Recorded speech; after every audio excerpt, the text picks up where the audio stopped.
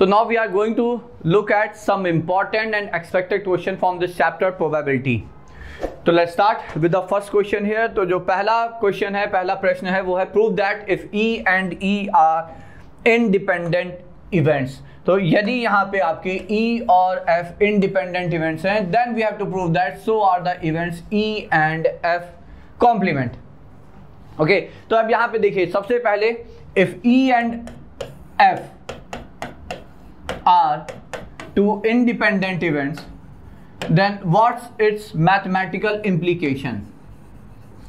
तो ऐसा है, तो mathematically what can we write for them? So then we can say this imply the probability of their simultaneous occurrence is nothing but the product of their individual probabilities. Isn't that? याद ही होगा आप लोग. So if two events are independent, then probability of their simultaneous occurrence is equal to the product of their individual probabilities. Now that's what we have to prove for the like E and F dash also. So therefore what we have to prove, so to prove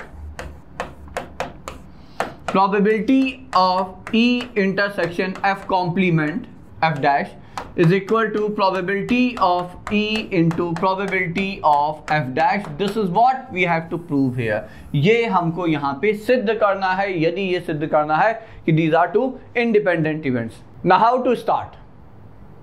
अब देखिए, इस question को लेने का purpose है, definitely एक purpose है, और पर्पस ये है कि how we can use Venn diagram in probability. खास तौर से when you have intersection, union, complement, so these such statements are there, then we can definitely try to use Venn diagram here. तो अब यदि हम Venn diagram का सहारा लेते हैं तो कुछ स्थिति ये है. तो मान लीजिए, of course this is your universal set. ये है आपका दो set, this is say E and this is say F. अब यदि हम यहाँ पर सेट E को देखें, E इंटरसेक्शन F, अगर E इंटरसेक्शन F देखते हैं तो हमें ये वाला यहाँ पे मिलता है. So this is nothing but E intersection F. और if you look at this one, तो वैसे तो ये E में से आप E इंटरसेक्शन F हटा दीजिए and you get this like vertically shaded region. This is how you get it. But otherwise अगर आप देखना चाहें तो ये जो शेडेड पोर्शन है, ये है आपका E इंटरसेक्शन F कॉम्प्लीमेंट, हाँ या ना? Because F complement include all the reason accept the set F. F छोड़ के बाकी सारा पूरा universal set accept set F is your F complement. Now if you take its intersection with E, what are you going to get? You are going to get exactly this thing. So therefore we can write here E is nothing but E intersection F union E intersection F dash. ठीक है? So now देखिए, अब हम यहां पे क्या कर सकते हैं, तो therefore we can say probability of occurrence of event E. Now if I write this, I believe आप लोग एग्री करेंगे, this plus probability of E intersection F dash. So how come I can convert union to addition? Now in probability, see union और addition दोनों ही और statement के साथ चलते हैं. If you remember it, set theory में और statement imply union, permutation combination में और स्टेटमेंट इंप्लाई एडिशन, सम. Similarly, set theory में and statement imply intersection, and in permutation combination and statement imply product. But in probability, when you combine both means unions, addition, intersection and product. You can combine them in case of probability, but conditionally. How? Like we saw here for independent events. तो यहाँ पे intersection implied product, simple, but conditional है. क्या? जब दो events independent है, then intersection probability over intersection imply product of the probability. Similarly if events are mutually exclusive, then union imply sum total probability, if you remember it. ठीक है, तो सम यहाँ पे यूनियन इंप्लाई करेगा प्रोबेबिलिटी में if the sets और the events are mutually exclusive. So of course this one and this one are mutually exclusive set or events, because there is nothing common between this one and this one. So they are mutually exclusive.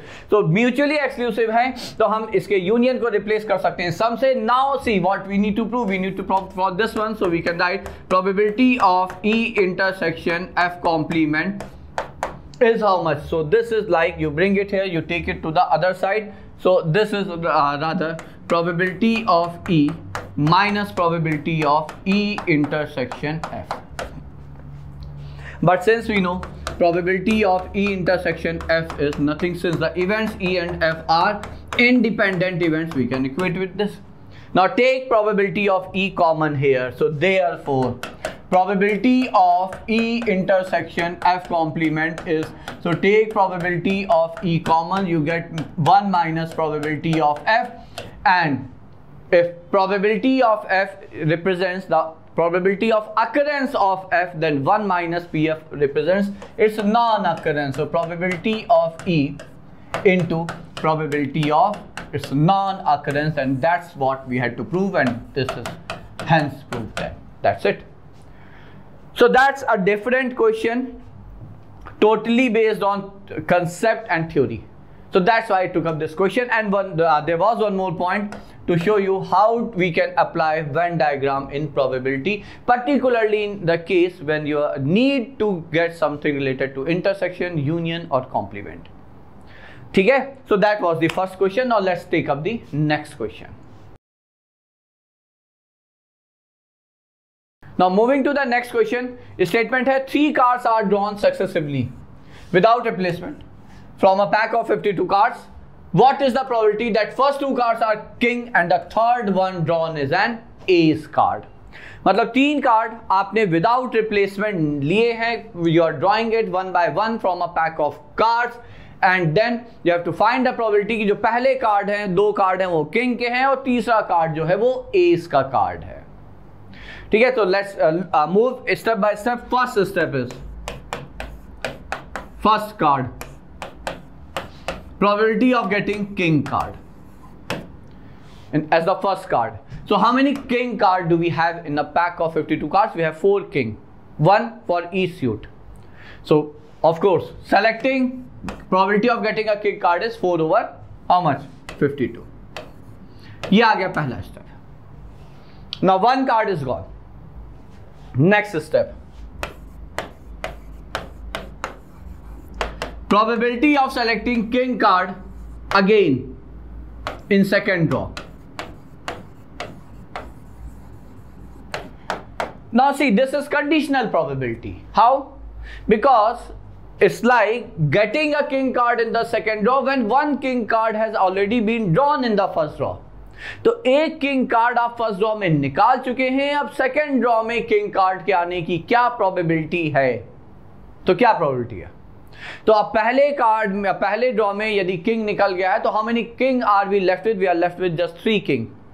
And how many cards are we left with? We are left with 51 cards. So now this is 3 over 51. Third step,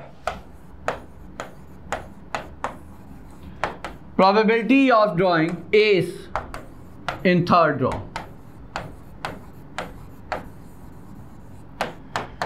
अब S कितने हैं भाई? पहले 2 draw में तो king निकल गए, तो अब एस कितने हैं?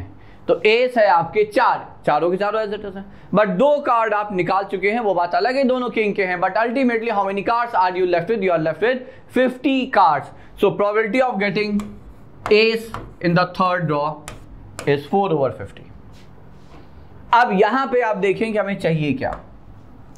हमें चाहिए ये यहां पे कि 2 cards, first 2 cards are king and the third one is the ace card. So it's like probability of A intersection B intersection C, isn't that? हाँ या ना? पहले king आए and second card में draw में भी king आए and it's an and statement and we know and imply intersection. So it's like probability of simultaneous occurrence of the event happening in the first step, then in the second step, then in the third step. So we are going to take their intersection. अब intersection को लिखने का तरीका, जो पहला step है वो हो गया probability of A getting king card in the first draw. Then B है जब first draw में king आ चुका है, then getting a second card as king when the first card has already been drawn was king.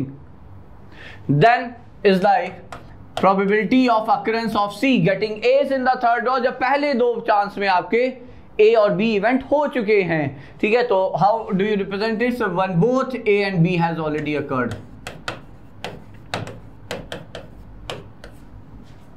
अब ये तीनों probability हमें पता हैं, ये तीनों ही प्रोबेबिलिटीज हमें पता हैं. सो P of A getting first king is 4/52, getting second king is 3/51, and getting last step as ace card is 4/50.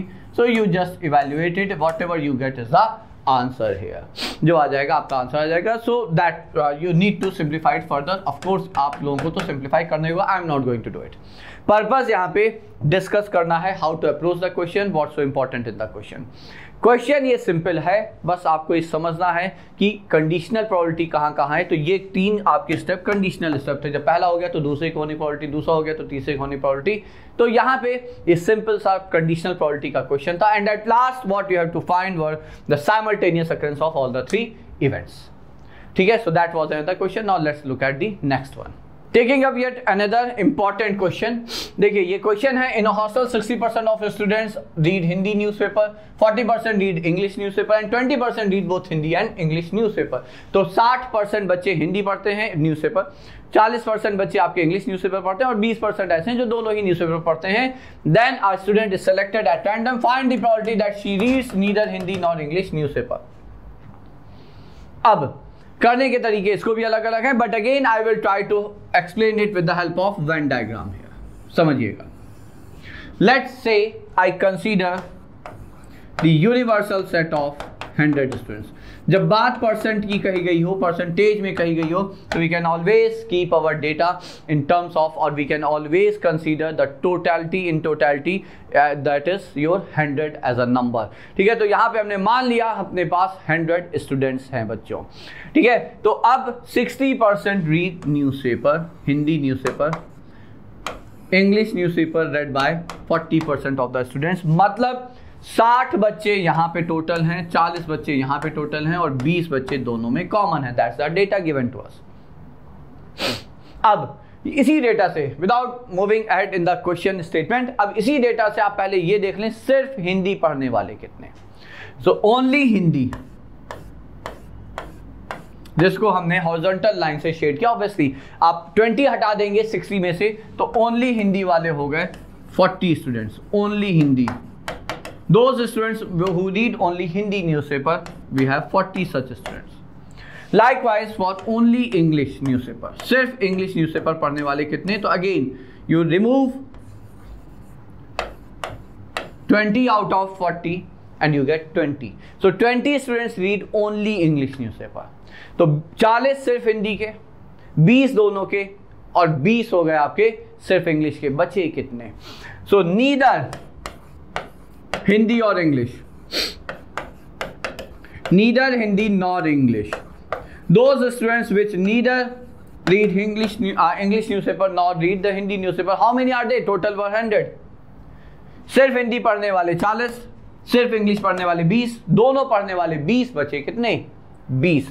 So 20 बच्चे ऐसे हैं जो आपके ना ही इंग्लिश पढ़ेंगे और ना ही हिंदी पढ़ रहे हैं. 20 बच्चे. ठीक है, आई बिलीव डेटा हम लोग पास कंप्लीट हो चुका है. Now let's go through the question. पहला स्टेटमेंट है, find the probability that the student selected at random doesn't read like Hindi और English newspaper, right. It neither Hindi nor English newspaper. तो ना ही हिंदी ना ही इंग्लिश पढ़ने वाले 20 बच्चे हैं और टोटल बच्चे कितने टोटल हैं? So probability, first case, probability that a student read neither Hindi nor English are like, जो दोनों नहीं पढ़ने वाले बच्चे हैं 20 और टोटल बच्चे हैं 100, तो 20/100 is 1/5. ये हो गया पहला. Now let's move to the second one. तो सेकंड स्टेटमेंट क्या है? सेकंड स्टेटमेंट है, if she reads Hindi newspaper, given है कि वो हिंदी पढ़ती है वो student, find the probability that she reads English newspaper also. तो यदि वो हिंदी न्यूज़पेपर, हमें बता दिया गया कि स्टूडेंट सेलेक्ट किया गया रैंडम, और we are told, we are informed that she read Hindi newspaper, then what's the probability that she will also be reading English newspaper. तो हिंदी न्यूज़पेपर पढ़ने वाले कितने बच्चे? सो हिंदी पढ़ने वाले ये हैं टोटल. अब कंडीशनल प्रोबेबिलिटी में हमें पता है this is conditional probability, so let me first define what we have to find the probability that selected student read English when given she reads Hindi newspaper. तो जो इवेंट हो चुका है, और इवेंट क्या हो चुका है कि हमें पता है कि वो हिंदी न्यूज़पेपर पढ़ती है, तो वो आपका सैंपल स्पेस हो जाता है। तो normally how do we take care of it, we take care of conditional probability by the basic understanding और the definition of conditional probability. And what is it कि जो इवेंट हो गया है वो आपका नया सैंपल स्पेस है, और उस सैंपल स्पेस में आपको होने जो इवेंट होना है उसका आपको कॉमन एलिमेंट्स ढूंढने हैं, ठीक है। तो दैट्स इट। तो जो इवेंट हो चुका है उसमें कितने बच्चे हैं, तो 60 बच्चे हैं, और इन दोनों के इंटरसेक्शन में कितने हैं, तो 20 हैं। सो दैट्स द प्रोबेबिलिटी है, ठीक है। तो ये हो गया second. Now the third statement, if she reads English newspaper find the probability that she also read the Hindi one, ठीक है। तो यदि वो इंग्लिश न्यूज़पेपर पढ़ रही है तो अब यहाँ पे हमें इसका रेसिप्रोकल वाली स्थिति है in terms of conditional probability H/E चाहिए। तो ये now using the same one, तो दोनों में कॉमन है 20, लेकिन इस बार सैंपल स्पेस आपका वो है जो कि इंग्लिश न्यूज़पेपर पढ़ने वाले बच्चे हैं। How many are they are 40। So probabilities are that's it. So that was a question on conditional probability, a direct question on conditional probability बच्चों, ठीक है। So now let's solve the next question.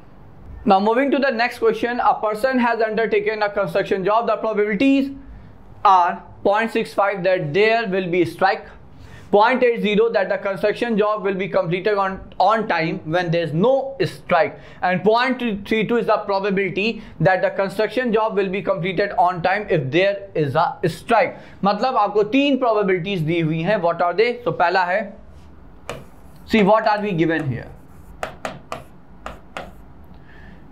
अब देखिए, when you will be solving such question in your examination you need to define the events. Events आपको definitely define करने पड़ेंगे, आप याद रखिएगा. चलिए let me do it for you here.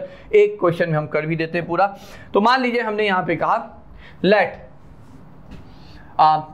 strike, let S be the event that strike occurs during the construction job. Strike हो जाती है during the construction job, be represented by that event, be represented by capital S. Then T, that event that job gets finished on time.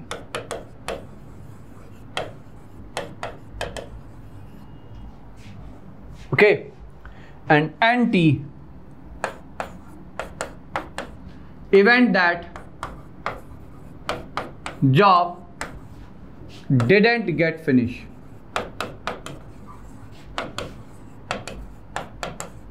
on time. 3 event, ठीक है. अब strike है तो आप ये भी कह सकते हैं there is no strike, NS. चलिए वो भी लिख लेते हैं. Event that there is no strike,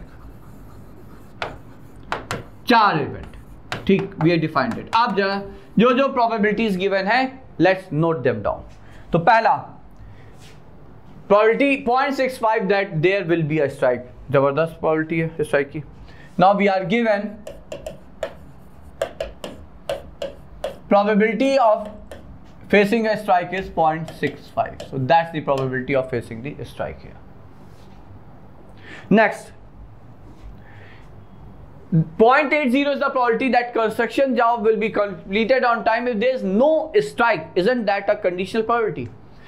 Given वहां पे strike नहीं हुई तब probability है job complete होगा on time 0.80 की.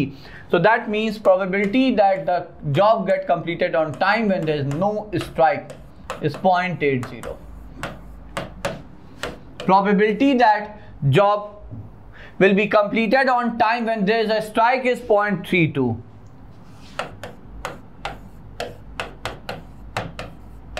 Now let's read the statement. What are we asked here? Determine the probability that the construction job will be completed on time. तो अब यहाँ पे हमें क्या चाहिए? We need to get, so to get probability of T. अब आप ये बताएं कि टाइम पे जॉब कंप्लीट हो, ये इवेंट डिपेंडेंट है किन 2 फैक्टर पे? 2 फैक्टर. कौन से? या स्ट्राइक होगी तब टाइम पे कंप्लीट हो जाए, हो सकता है, या स्ट्राइक नहीं होगी और तब टाइम पे कंप्लीट हो जाए। सो isn't this a clear cut case of total probability, जहां पे आपका पास एक इवेंट है जो डिपेंडेंट है दो से या दो से ज्यादा इवेंट्स पे। Here they are to events and both the events are mutually exclusive. भाई एक ही तो होगा, या स्ट्राइक हुई है या नहीं हुई है, there is no third possibility here and exhaustive. Mutually exclusive में दोनों एक साथ नहीं हो सकता कि स्ट्राइक हो भी जाए और ना भी हो, और एग्जॉस्टिव में there is no third possibility. So T depends on event S and NS. So therefore probability of occurrence of T is like probability of occurrence of T along with S, that means simultaneous occurrence, या plus total probability है बच्चों with NS, no strike, ठीक है। और since these two are mutually exclusive possibilities, so union की जगह हम सम use करें, वैसे भी आप लोगों को याद होगा टोटल प्रोबेबिलिटी में we simply go on adding the probabilities of different possibilities, ठीक है। now what, तो अब आप यहाँ पे लिख सकते हैं so this imply probability of the job getting completed on time is like, अब देखिए पहले स्ट्राइक होगा या पहले जॉब कंप्लीट होगा, अगर स्ट्राइक होता है, if there is a strike, so of course पहले जो स्ट्राइक होगा तब आप देखेंगे भाई टाइम पे हो रहा है कि नहीं हो रहा है। so probability of facing a strike during the job and then probability of getting the job completed on time when you face the strike. Similarly, probability that there is no strike and then completing the job on time. So what does that give us? So we know we have all the probabilities. So it's 0.65 and then completing it is 0.80. अच्छा, strike की probability if it's 0.65 तो no strike की probability is 0.35 into, and then finishing the job is 0.32. You evaluate this, calculate this and you get the answer. So that should be the final answer, not the final one obviously आप इसे simplify करके पा ही जाएंगे बच्चों, ठीक है। So that was the question on total probability. तो conditional probability, simple independent events पे based question. Now a question on total probability. Now let's look at the next question. Let's see from which topic are we going to get that question. So taking up next question, देखिए अगला question है a die is tossed thrice. एक die को आपने 3 बार role किया या throw किया, then we have to find the probability of getting an odd number at least once. एक odd number कम से कम एक बार आए, what's its probability? तो अब देखिए इस क्वेश्चन को दो तरीके से आप समझ सकते हैं। पहला, 3 केसेस काउंट करें। सो प्रोबेबिलिटी, चलिए लिखते हैं probability of getting odd number at least once. अब देखिए एज आई सेड दो केस, दो तरह से हम लोग इसे देख सकते हैं। पहला कि एटलीस्ट वंस का मतलब या सिर्फ एक बार आए, या 2 बार आए, या 3 बार डाई थ्रो किया गया तो तीनों बार आ जाए। So it's like is equal to probability of getting exactly one odd number, या getting odd number exactly once, plus या 2 बार आए, या का मतलब एडिशन सम, ठीक है। और म्यूचुअली एक्सक्लूसिव भाई एग्जैक्टली एक बार आया तो एग्जैक्टली 2 बार नहीं आ सकता, एग्जैक्टली 2 बार आया तो एग्जैक्टली 3 बार नहीं आ सकते। They are all mutually exclusive cases. तो और statement lead to sum rule here, ठीक है। तो या getting 2 times odd number, I am not writing the complete statement, या probability of getting odd number thrice, all the 3 times, odd number thrice, ठीक है। ये आ गया, ये एक तरीका हो गया।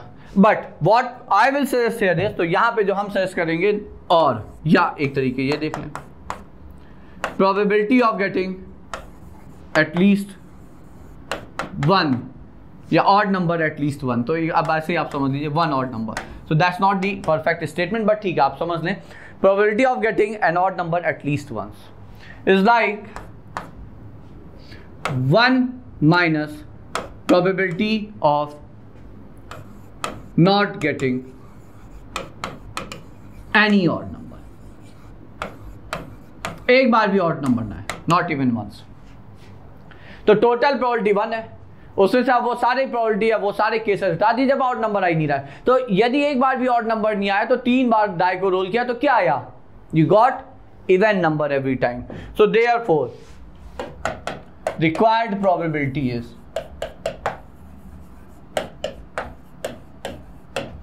1 minus getting even number thrice.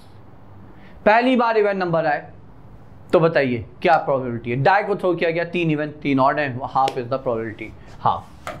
दूसरी बार भी आए and second time and leads to product, independent events है भाई। पहली बार इवन ऑड आए, इससे सेकेंड के आउटकम पे क्या प्रभाव पड़ेगा, कोई इफेक्ट नहीं पड़ेगा। सो they are independent events. You are throwing the die 3 times, so every time you get a number, so every time like it's a new event, so they are independent events। तो half into half, तो यहाँ पे पहली बार आए and statement will lead to product rule, ठीक है। तो first time you get even and in the second time also you get even and then in the third time also you get even number, so this is 1 minus 1 by 8, so that has to be 7 by 8, so that should be the answer।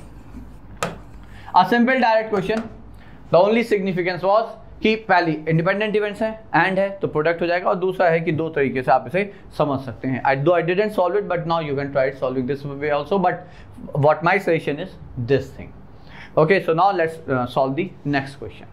Now moving to the next question, a man is known to speak truth 3 out of 4 times। He throw a die and reports that it is a 6, find the probability that it is actually a 6। अब बताइए किस topic का question. Is it a question on conditional probability, a Bayes theorem, or total probability? So of course this is question on Bayes theorem। Why?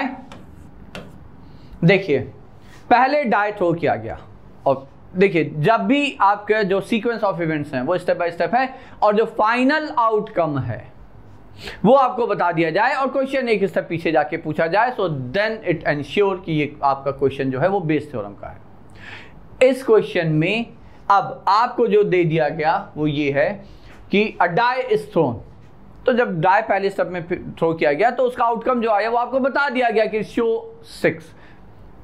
Rather एक die throw किया गया पहला step, और उसके बाद दूसरा स्टेप क्या है, क्या like let's say if I through a die, तो पहला स्टेप हो गया हमने डाई थ्रो किया, अब दूसरा step I am reporting what the number has occurred.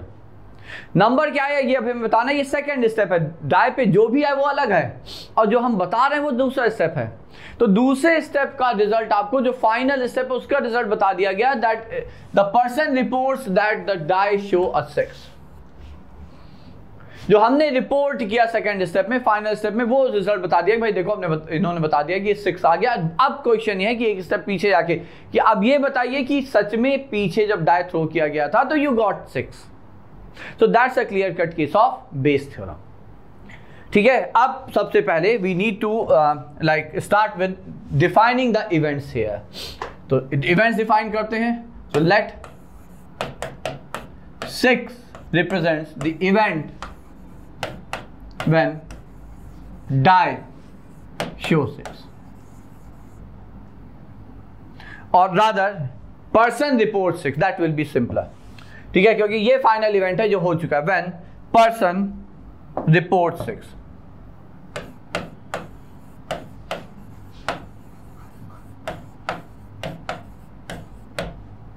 Second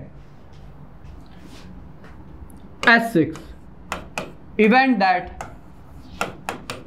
die showed 6, 6 number he die पाया था। Third event not shown 6, event that die didn't show 6। अब 6 रिपोर्ट करना S6 और NS6 दोनों पे डिपेंडेंट है, isn't that? भाई हमने जो रिपोर्ट किया है तो हम हो सकता है हमने झूठ बोला, बिकॉज ये भी तो प्रोबेबिलिटी दी हुई है कि 3 out of 4 टाइम्स वो सच बोला है, तो 1/4 प्रोबेबिलिटी ये भी है 0.25 की कि हम झूठ बोल रहे हो, या the person is reporting like not speaking truth. ठीक है, तो अब रिपोर्ट करना 6 इस बात पे डिपेंडेंट है कि 6 आया भी है या नहीं भी आया है। ठीक है, तो now see what we have to find actually, सबसे पहले तो ये समझते हैं, we have to find that the die actually showed 6 when the person reported 6. This is what we have to find, that's Bayes theorem। but in general it's a conditional probability है, तो एक conditional probability, एक event हो चुका है, दूसरा event को होना है, and we know how to get it। for Bayes theorem we know how to get it, and this is like probability for S6 intersection 6 over probability of reporting 6। Now, as I said, reporting 6 depends on 2 mutually exclusive and exhaustive events. And what are they? So probability that the person reports 6 is like report 6 when he actually got 6, the die actually showed 6, or report 6 when the die didn't show 6.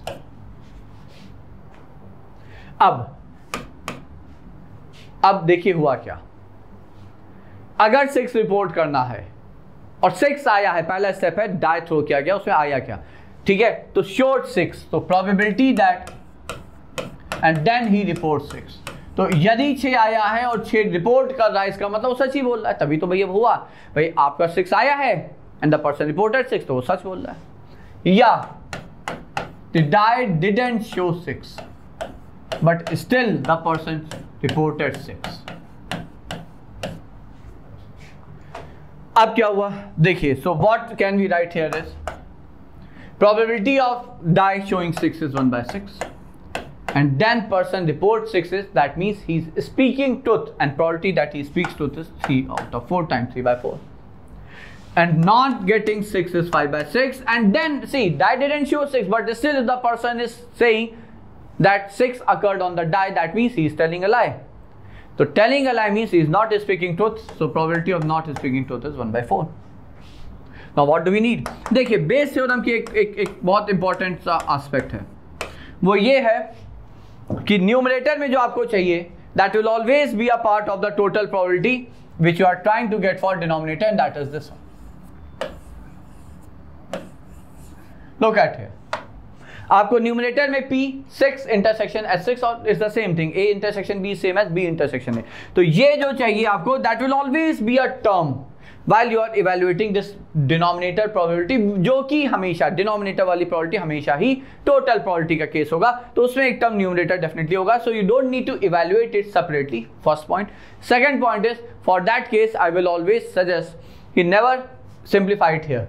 Total probability आप निकाल के Bayes theorem यदि आप प्रयोग कर रहे हैं, Bayes theorem को अप्लाई कर रहे हैं, तो while like you get the total probability never try to evaluate it at that point. यहाँ पे आप उसे इवैल्यूएट ना करें, आप इसकी वैल्यू सीधे सीधे यहाँ पे पूरा रख दें. सो दिस इज लाइक ये ऊपर आ गया 1 by 6 into 3 by 4 divided by 1 by 6 into 3 by 4 plus 5 by 6 into 1 by 4. देखिए 4 6 4 6 4 6 cancel, that's why I said. So it's like 3/8 simple.